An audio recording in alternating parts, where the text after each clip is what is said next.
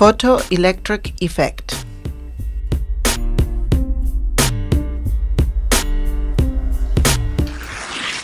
The operation of a large number of devices, some very common in daily life, such as the one that controls the closing of the door of this elevator, is related to the so-called photoelectric effect, which is what this video will be about.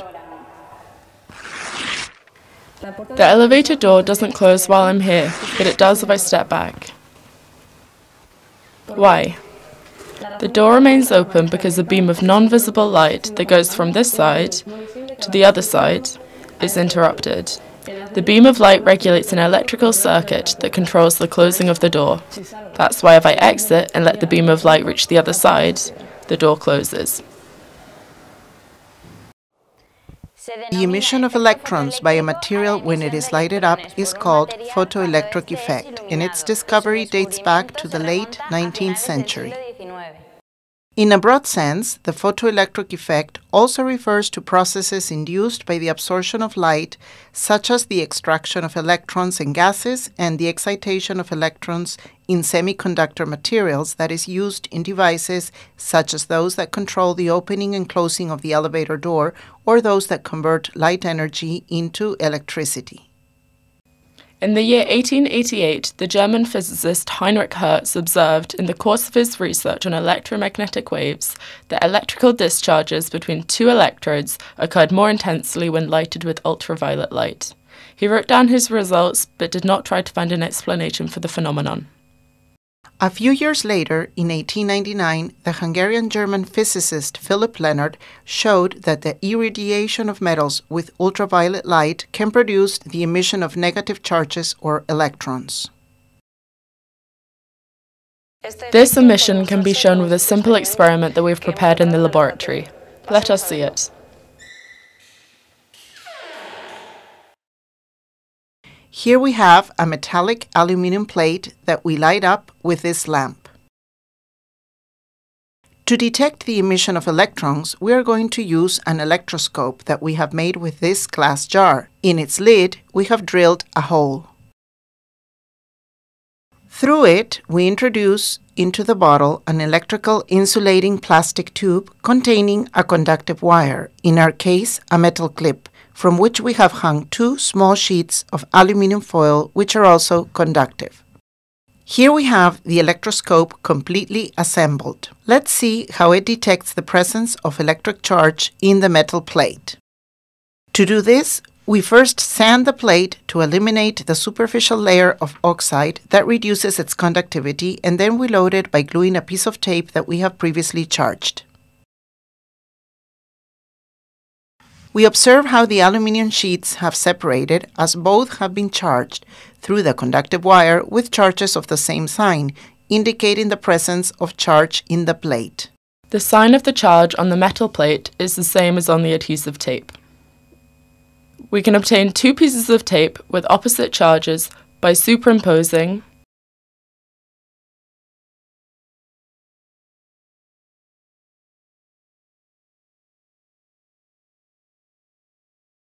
and then separating them.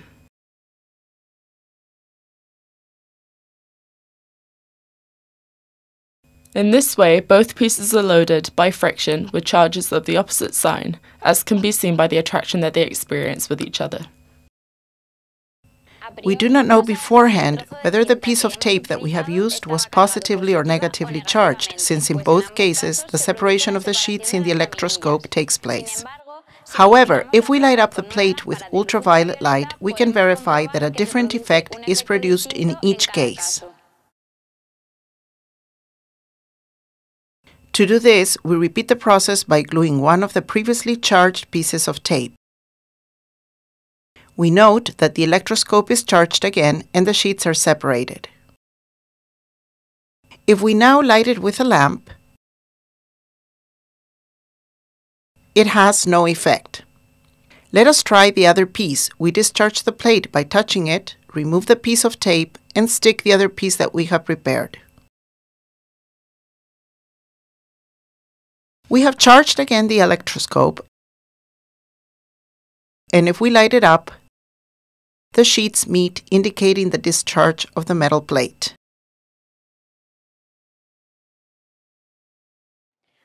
Therefore, we can conclude that the impact of ultraviolet light on the plate produces the emission of positive or negative electric charges.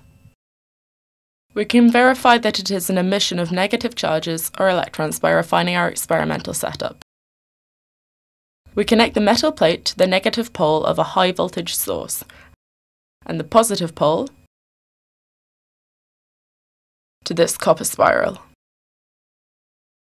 We have prepared a circuit to measure with this multimeter any current flow between the plate and the spiral. We can see that when connecting the voltage source between 0 and, for example, 5 kilovolts, there is no current flow, since it is an open circuit because the plate and the spiral are separated and the multimeter marks 0. Let's see what happens if we light up the plate with our lamp. The multimeter registers current flow. Because the spiral is connected to the positive pole, we conclude that there are negative charges, or electrons, that leave the plate and are attracted by the spiral, forming a current called photoelectric. We can corroborate this conclusion by reversing the connections, connecting the positive pole to the metal plate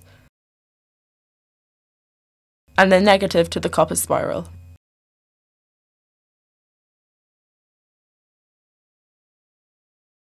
And we check that there is no current flow despite the incidence of light. In this case, the negative charges emitted are retained in the plate because of the applied voltage.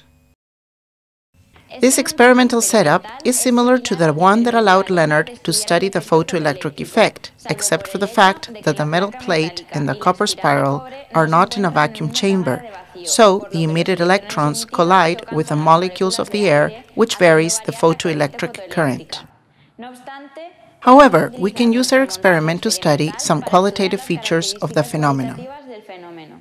Among these features, Leonard discovered that the maximum energy of the emitted electrons depends on the frequency of the light used. The higher the frequency, or equivalently the lower the wavelength, the greater the maximum speed. Moreover, for each metal, there is a minimum frequency of the incident light for the photoelectric effect to be produced. Thus, for potassium, the visible red light does not produce the effect, but the green or violet light does, since its frequency is higher. For the aluminium plate, the minimum frequency corresponds to ultraviolet non-visible light. The lamp used produces both visible light, the reflection of which is observed in the plate, and ultraviolet non-visible light of greater frequency that produces the photoelectric effect. This can be checked with a glass like this that absorbs ultraviolet light. Thus, if we place the glass between the lamp and the plate, the current ceases immediately. This experimental setup also allows us to show another feature of the photoelectric effect. The intensity of the electric current recorded by the multimeter depends on the luminous intensity that reaches the metal plate. To show this, we just need to compare the intensities recorded in the multimeter when we use 1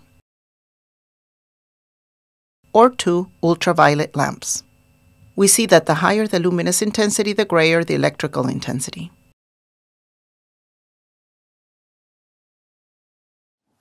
Although this last result could be understood using the classical electromagnetic theory, according to which the higher the incident light energy, the greater the electrical energy, a deep understanding of the photoelectric effect, which also allows to understand its other features, is only possible within the framework of quantum physics. In fact, the understanding of the photoelectric effect at the beginning of the 20th century was a milestone in the development of quantum theory. In 1905, the German physicist Albert Einstein proposed an explanation of the photoelectric effect based on a hypothesis that another German physicist, Max Planck, had formulated in 1900.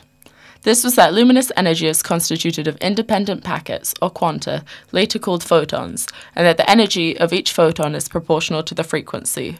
The constant of proportionality, h, is called Planck's constant. According to Einstein, when a photon hits the material, it may transfer its energy to one of the electrons. If the energy is sufficient, one part B is used to tear the electron away from the material, and the remaining part, TE, is converted into the motion energy or kinetic energy of the electron.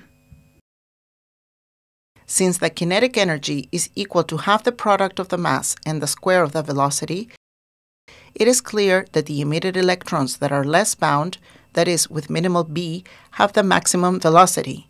This makes it possible to understand the dependence of the maximum speed of the electrons with the frequency, or equivalently with the wavelength of the light used. It also explains the existence of a minimum frequency for each material, nu minimum, in order to produce the photoelectric effect. This corresponds to H nu minimum equal to B minimum because with a lower frequency, the photons do not have enough energy to extract electrons from the material. On the other hand, the photoelectric current intensity is proportional to the number of electrons emitted, and therefore to the number of incident photons, which in turn is proportional to the light intensity. Thus, if we use two lamps, we increase the light intensity and the electric current. When Einstein proposed this explanation, data was not accurate. Later, in 1914, an American physicist, Robert Millikan, refined the experiments and verified the explanation. Since then, there have been many applications of the photoelectric effect, as in the closing of the elevator door, the switching on and off of public streetlights, or the production of electricity from sunlight. This is a clear example of how basic research on the interaction of light with matter gives rise later to technological developments, some of which may not yet be discovered.